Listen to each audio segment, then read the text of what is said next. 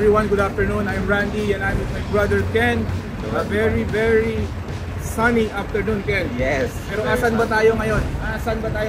This is a long overdue visit and travel. Finally, after how many months of planning na pumunta dito, pero ngayon, nandito na kami. Isang taon na nga eh, buti. But anyway guys, we are very excited to see our builds here. Maraming projects na nagawa natin. We are here to support and showcase and check with them. Proudly, we are here in Mindanao, in Isuzu, Tagum. We have built different rigs, D-Maxes with them. Let's go inside, pakita natin. Very welcoming, mabait. So, we'll just check the rigs. Ano ba meron sa Isuzu Tagum. And then, we'll showcase kung anong ginawa.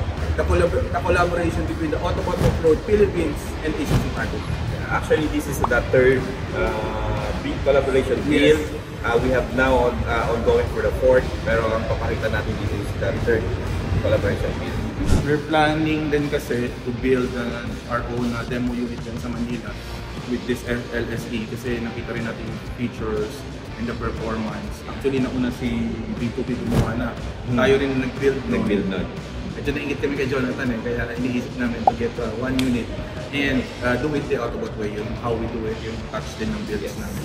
So guys, we'll just give you a quick tour and explain kung ano yung kinabit natin dito sa D-Max. This demo is for our LGU clients. Explain ko lang lahat ano yung suspension that we did, why we did this.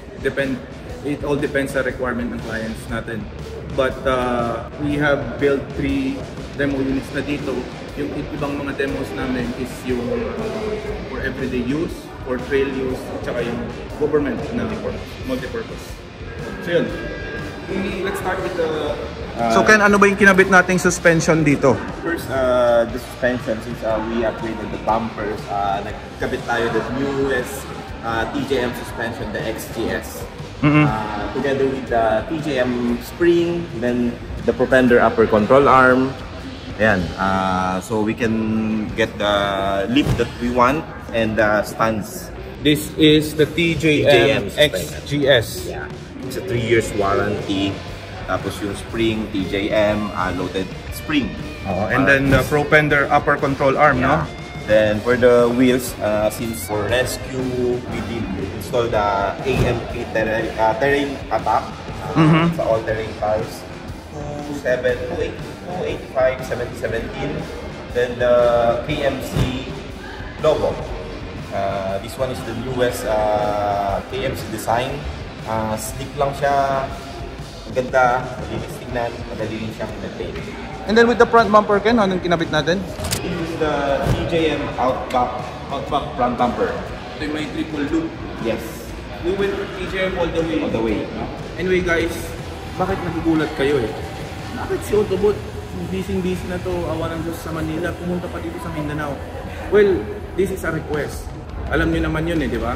Doon sa Pilipinas, marami nagpapabili sa amin ng sasakyan, tapos binibuild natin, pinapadala na tayo pera, tapos siniship out natin dito.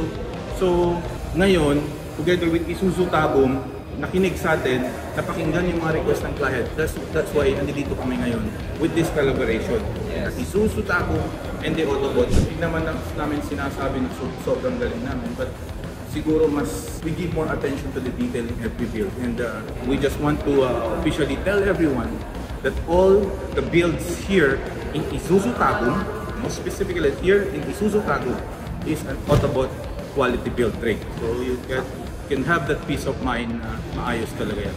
Tsaka hindi siya misinstalled modification. We have the TJM Seeker, 6-inch ba ito? 7 inches. 7 inches. But sinadjust namin mag-bumper dito. This is because ginagamit ko as workforce. Dito, Davao, Tagum, dito mga malalapit pa. Ginagamit pang biyahe, mabilis yung takbo. At least may protection din tayo. And together, rescue vehicle din kasi ito. So we did install the winch din, come-up winch with synthetic rope, and then Vigor series yan na may 10,000 pounds. Sa ilaw naman, during biyahe or pag nasa bundok, medyo madilim, dito naman papasok. Yes. Yung hindi tayo nag-build na basta papogiin lang. Yeah. This should It's come all with a purpose. functional. Functional. This come with a purpose and na ma-maximize natin yung investment ng client ba't sila gumagastos. And sa specs naman pwede rin, alam ko may 9 inches dito. Meron yung mas malaki. Even with the weight, kung gusto nila ng 12,000 pounds, meron din. The fablet can be upgradable also. Additional cost din na lang yun, pero every build magiging available dito sa Isuzu Tagum, especially for your new X and ibang variants ng ibang build. Kung ayaw yung bumper, kung gusto nyo medyo slim lang, or kung ano mas need mo. But before this video ends, may surprise kami nyo. TJM snorkel, ito yung wedge tail tip, Australian design. And then, dalawa to eh. Ito yung wedge tail, tapos meron naman tayong snorkel na diretsong side rail, like what I've said. Then the modular step board. Parang ano na rin ito eh. Parang slider na rin, para matibay kahit gamitin natin sa terrain or trail, napoproteksyonan natin ito. So, this comes out sa protection muna.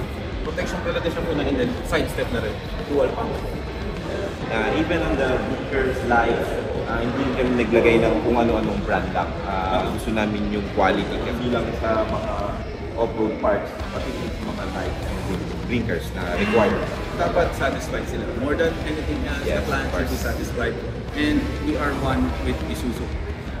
Guys, you might be coming here regularly. Kung may mga request kayo na build, especially here sa Isuzu Tagum, please come and visit us. And then baka mag-schedule din kami ng trail dito sa lahat ng clients din namin sa mga Autobot build rig dyan.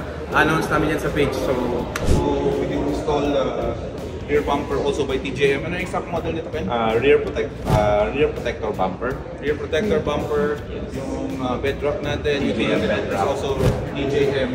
This can be customized, di ba? Adjustable. Adjustable and customized kung gusto mo lagyan ng 4 na boxes or yung parang mesh lang dito. Panel lang. So this is customizable. Depends on how you need it.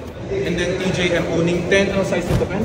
2.5. 2.5 na owning 10. And then under chassis dito sa rear is also a TJM suspension and then lip spring. A TJM lip spring. So mas na-improve natin yung comfort at saka yung load capacity. Sa loob naman, malinis lang. This is yung manual na variant nila. Wala tayong masyadong ginawa sa loob. Anyway, Ken, let's invite someone from Isuzu Tagum. So we would like to invite their sales manager, John. Hi, sir. Hi. Good afternoon, sir. Hi, bro. Thank you for welcoming us. So guys, meet John, sales manager natin dito sa Isuzu Tagum. This is in the middle. Bro, yes. May kwento. Ito kasi si Ken, maraming tanong to, matanong to eh. Hindi bro, marami kasi sila yung question for sure eh. Ngayon bro, anong specific model ba to? And how much kung gusto nila itong build na to? Yes sir, this is D-Max 4x4 LTMT na 3.0. LTMT, so yes. Ibig sabihin manual? Manual po. Okay. So we specifically requested our boss to get unit like this, particularly for disaster response. Okay. Kasi dito sa Mindanao, particularly sa Davao region, medyo madalas na rin yung baha kasi. So baha, lindol, kung ano pang mga kalamidad. So yes. we needed reliable na partner in terms of building rescue vehicle. Thank you.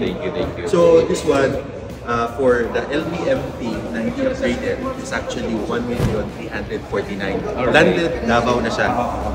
Tagum City. Tagum.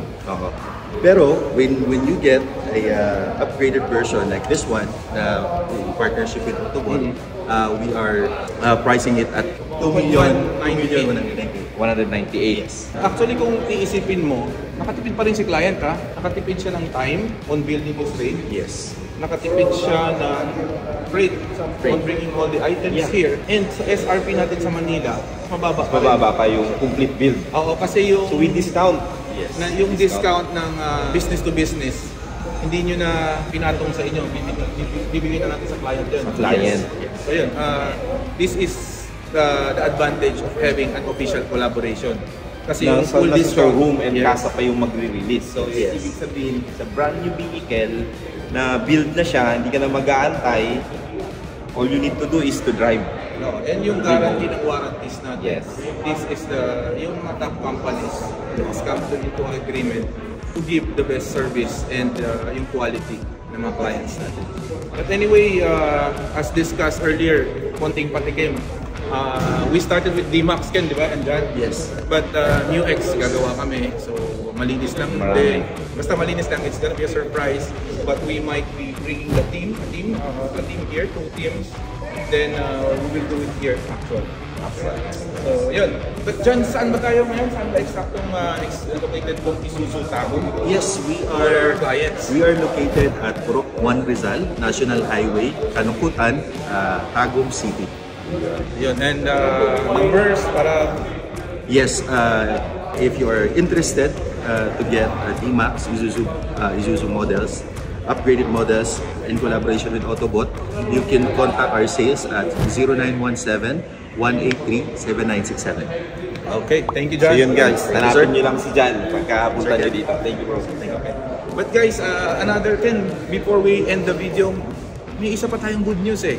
You know, hindi yung discount naman natin as partner in purchasing an Isuzu vehicle, ibibigay natin sa mga client natin dyan sa Manila. Yes. If you want to buy the Mu X, if you want to buy the D-Max, tapos yung... Or any kind of Isuzu. Oo, any kind of Isuzu, yung mga Travis, yung LSE, especially na yan, na medyo mahaba yung pila, let us know, we'll help you in very competitive price. Yun, i-extend lang din namin yung mga nakukuha natin privilege Yes. especially to our clients. Kasi maraming mga nagpaplano dyan kukuha pa on what pickup or what rigs na kukunin. Yes. So if you're planning to get an Isuzu, actually, sasabihin ko na, todo ko na. If you want to get Isuzu, Subaru, Geely, and BYD. Sa lahat ng clients namin, we are not selling, Yes. but we just want makatulungan yung, ano mo yun, from friend to a friend and client to a client. Let's connect each other, magtulungan. Sigurado, mas may maganda pa siguro discounts dyan. of course. So yun guys, we are Autobot Offroad Philippines and we are here in Isuzu Tagum. And thank you for watching. We will be back here. And we guarantee all the builds here in Isuzu Tagum is an Autobot quality build rig.